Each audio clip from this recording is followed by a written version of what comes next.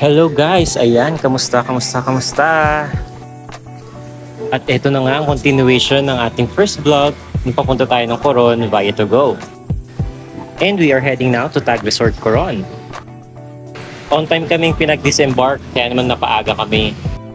Ayan, good morning guys! So we are already here sa loob ng sundo namin for TAG Resort. And ayan, maaga kami nag-disembark. So around mga 6 AM na nakapag-disembark na kami. And nakababa na kami by...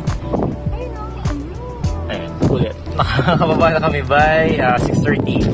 So nag-wait lang kami ng konti. And then dumating na yung aming sundo from TAG Resort. So ayan. And ayun na nga. Actually nakapunta na kami ng Coron. Pero that was year 2017 pa. So medyo matagal-tagal na rin. That time, mag-boyfriend and girlfriend pa lang kami ni Jane. Hindi pa kami mag-asawa. But ngayon, kasama na namin si Baby Kyrie sa aming mga travels. O diba? That was 2017. Tapos ngayon, 2023 na. After ilang years, may kasama na kami chikiting sa aming mga travels. So, mas makikita nyo na si Baby Kyrie sa aming mga vlogs. After a few minutes, nakarating na kami dito sa TAG Resort. Ang lawak ng lugar, grabe. Sobrang lawak, promise. Yung tipong pagbaba mo pa lang, matutuwa ka na kaagad. I think dumating kami dito around 7:30.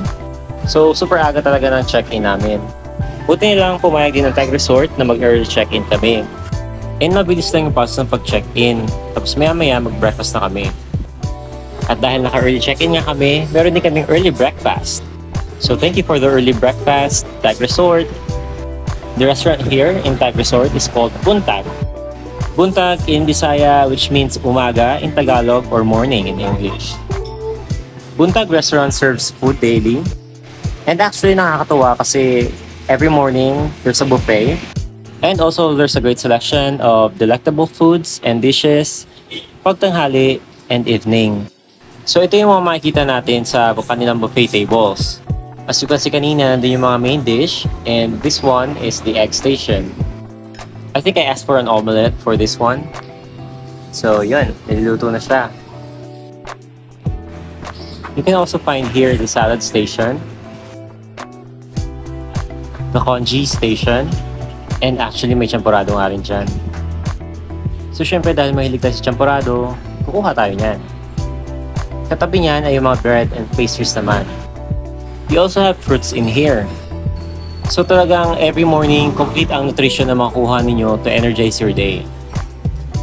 They also serve brewed coffee, but if you want an upgrade, like gusto nyo na may flavor, so there's an additional price na. At ito naman yung request ni Mommy. Choco flakes with milk.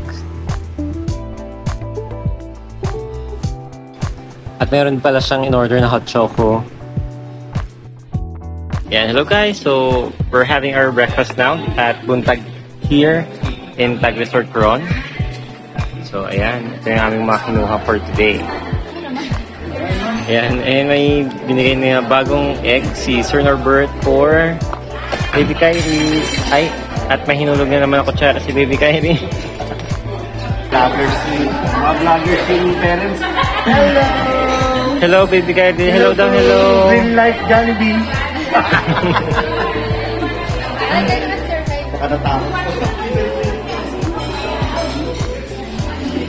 Yum na, yum.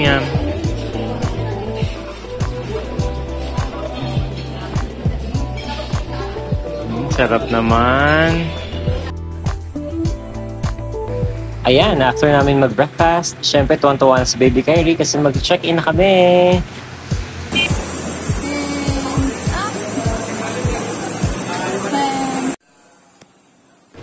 And isa nga pala nakakatawa dito sa TAG Resort Coron is their advocacy to help conserve energy.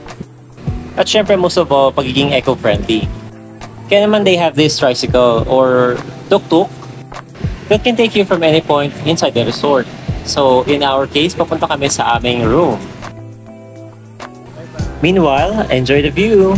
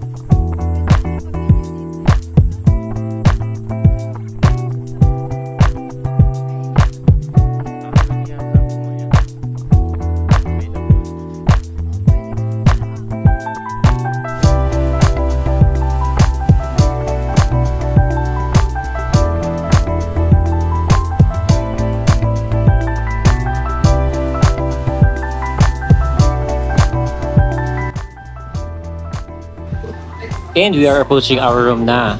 Our room is located in room 109, Tahanan Villa. Or you can also say Tahanan Suites. And hello guys, so we're currently here at our room na, Tahanan 109. And papakita sa inyo yung facilities and amenities dito sa TAG Resort Coron. Ayan, so first off, diba, kita-kita nyo naman yung view. Andiyan yung parang, hindi naman siya Mount Tapias, pero isa siya sa mga hill dito sa Coron. And andito yung mga Tahanan Villas, or ayan, yung building na yan is the Tahanan Suites. And right there, yan, dyan yung room natin, Tahanan 109. So, pasok na tayo. Yan, so, syempre meron tayong balcony dyan sa labas. And yung, ito, ang tawag dyan, parang sampayan. Nasa loob na sila Jane, so papasok na tayo sa ating Tahanang Hardin 109.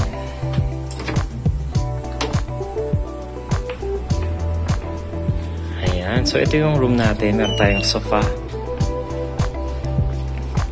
And syempre si Baby Kyrie at ang kanyang mommy.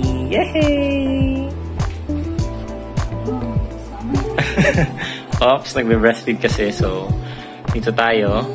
So, meron tayong TV, hindi pa namin na-on, but basically makikita natin yan later on. Yung nakita nyo naman, king size bed, diba? Plus, yung ating ceiling fan. Aircon is right there, split type. And syempre, yung ating wardrobe area or vanity area din pala. Yan. So, meron tayong dalawang hanger dyan, at tatlo. Tapos meron tayong flashlight, emergency, and yung ating vault, and syempre yung Bible. Tapos, the good thing is, we also have here the mini refrigerator with complimentary water. Plus, your coffee machine. So, ito yung ating coffee machine. We have coffee pods here na kasama. Yan. And ang sabi sa amin, if kulang yung coffee pods, request lang ng bago. So, ganun. So, kapag nag-check-in kayo dito, yan, meron kayong libreng coffee everyday. And proceed naman tayo sa ating bathroom. For Tahanan 109, ito yung itsura ng bathroom. Ayan, hot and cold shower. Meron ng soap and shampoo. Tapos, syempre yung gitna. Andyan yung ating towels, yung sink, and hand soap, sanitizers, yung ating mga toiletries. And on the other side is the toilet. Ayan, diba? Super cute, super aesthetic. Ayan, mag-enjoy ka sa CR na to kasi malaki.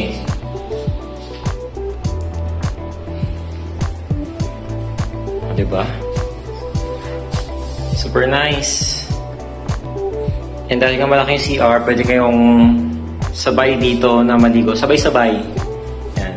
And as for us, na family, syempre pwedeng sabay-sabay. Diba, Baby Kyrie? Baby Kyrie? Baby Kyrie, oh? Ayan, o diba? Ganda. Paano yung tinuturo ni Baby Kyrie? Ceiling fan? Ano yung ceiling fan? Saan ceiling fan?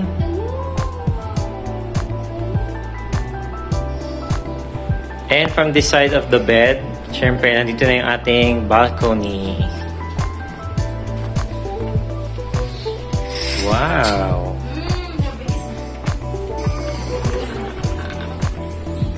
Diba? Imagine that. Ang ganda ng view. Ang ganda ng location. Napakalaki ng lugar.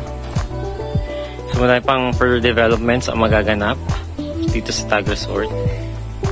And can't wait to see that in the future years. Ayan. On behalf of my wife and Kyrie, thank you TAG Resort for having us. We also had the privilege para makita kung ano ang nasa loob ng Tadhana Suites.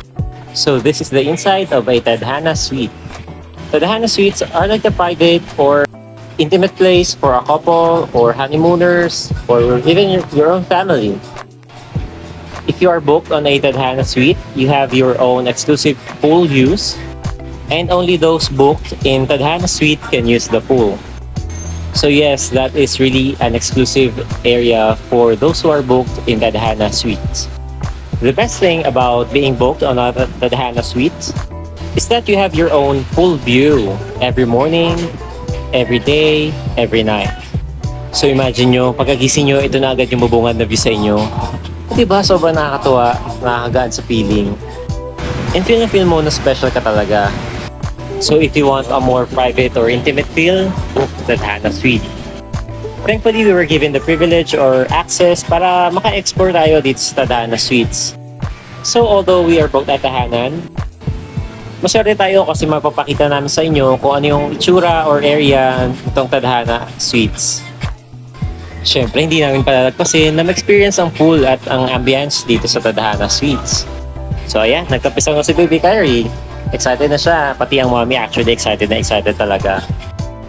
Kitang-kita nyo naman, pumusing agad si Madam. Sa ganda ba naman kasi ng view at ng area, hindi ka ba mapaposing talaga? So we decided na magbihis muna at magpalit para naman full na ma-experience na namin talaga yung pool dito sa Tadhana Suites.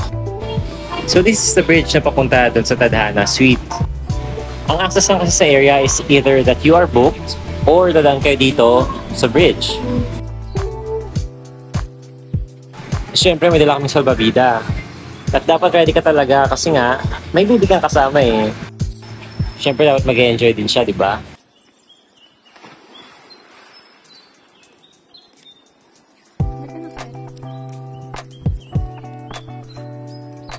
Ayan, hello guys. So we're currently here at Tadhana Suites. So Harding Tadhana ang tawag dito sa TAG.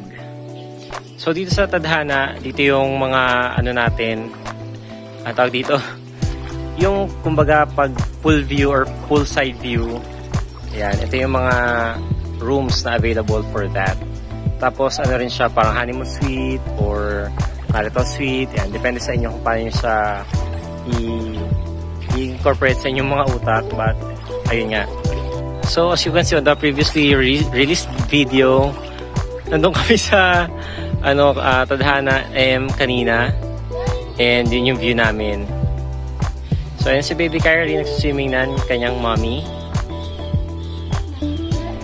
And actually this pool is for exclusive guests lang ng mga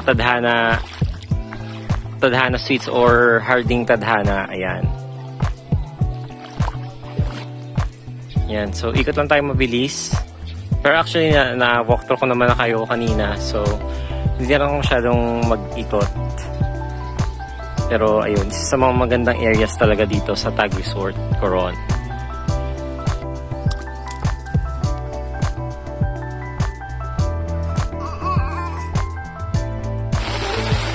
Wow, umulan! At antok na ang aming baby. Sleep na ba yan si Baby Kyrie? Sleep na. Yan. So, ito ang itsura dito sa TAG Resort kapag umuulan.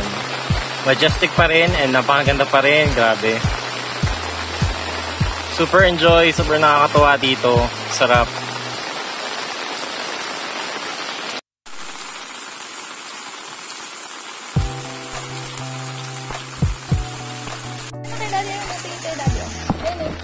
Ready.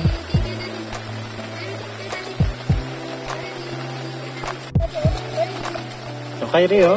Wow, sarap naman. Sarap naman tampisaw niyan. Oh, nag-enjoy talaga oh. Enjoy naman yung sa tubig. Pwede naman tayo tatlo. And syempre dapat habang nag-swimming meron din kaming family picture. Kaya naman para ma-achieve namin ang family picture na kailangan or gusto namin, nagdadala talaga kami ng tripod. Ang tripod na ginagamit namin is Yunteng brand. I'm not sure if makikita ninyo, but I'll put the link in the comment or in the description below. So, ayan. So, ito yung isa sa mga pinakamagandang corners dito sa bandang pool area ng Tadhana Villas.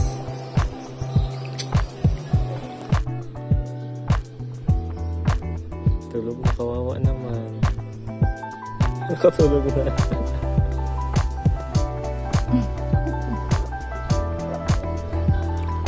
Ganda ang tulugan na waterbed.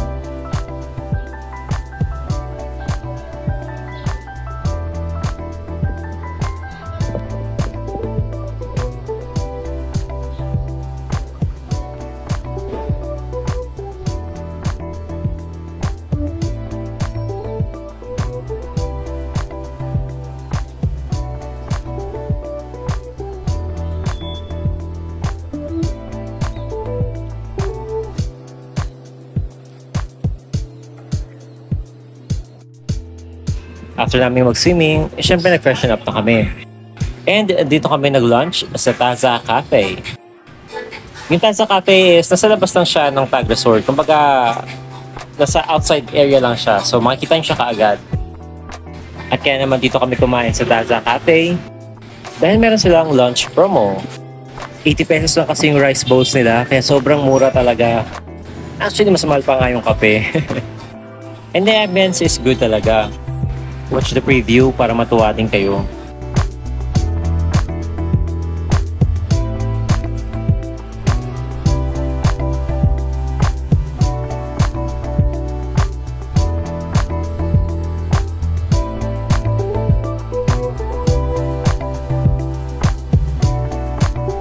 And let's take a look naman sa ibang areas nitong TAG Resort.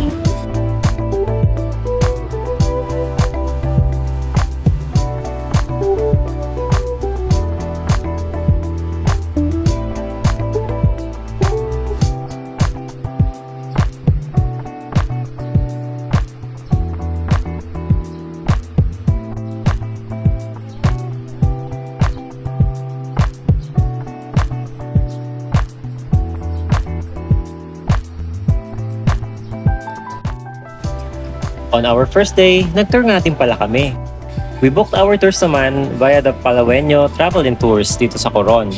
Ang Palawenyo Travel and Tours ay isa sa mga trusted tour companies and agencies dito sa Coron. Actually, since nakapunta na kami ng Coron noong 2017, we decided to skip the other parts ng town tour. For this tour, kami pupunta sa Maquinit Hot Springs. At kung hindi pa ninyo alam, kasoy ang isa sa mga primary products dito sa Coron. And this is what a kasoy looks like. Yehey! Pupunta na si Baby Kyrie sa Maquinit Hot Springs!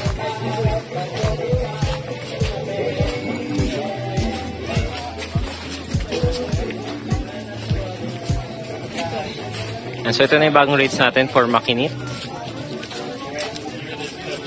Yan, 300 per packs na siya. Don't worry though, kasi kapag kumuha kayo ng tour sa Palawenyo Travel and Tours or any other agencies, wala naman kayong babayaran na entrance fee. And by this point, kami naman ay naghahanap na ng area para makapagpalit ng damit. Merong mga designated or available na dressing areas dito sa loob ng Maquinit Hot Spring. Ayun, sorry kung hindi ko na na-videohan yung dressing area, pero madali lang naman makita yun. And we are already here sa Maquinit Hot Springs sa Coron. Maquinit Hot Spring is a saltwater hot spring. So if titikman ninyo yung tubig mula sa hot spring na yan, ito ay talagang maalat. Ayon sa guide, merong underwater volcano dito sa Coron. And that's what makes the water hot here in Maquinit. According to the guide as well, the temperature in Maquinit Hot Spring ranges from 36 degrees to 40 degrees. And napaka-therapeutic talaga ng tubig dito sa hot spring na to. Actually, madami nga daw ailments na napagaling na dito. So, ayun. If you wanna try it for yourself, go! Oh, kaya na ni Baby Kyrie ah.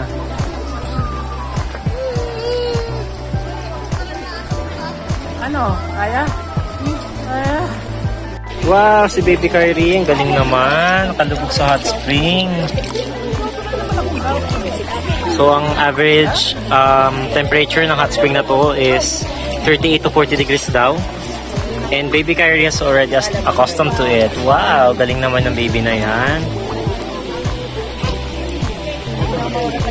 Nasanay na agad ang bata. Kaya ba? Kaya. Isa talaga sa mga highlight na tours dito sa Coron is the Maquinit Hot Springs, kaya wag na wag yung palalagpasin to. Hello baby Kyrie! Sa Maquinit Hot Springs kami! Yeah! Hello! Oh, hello daw, hello! Hello!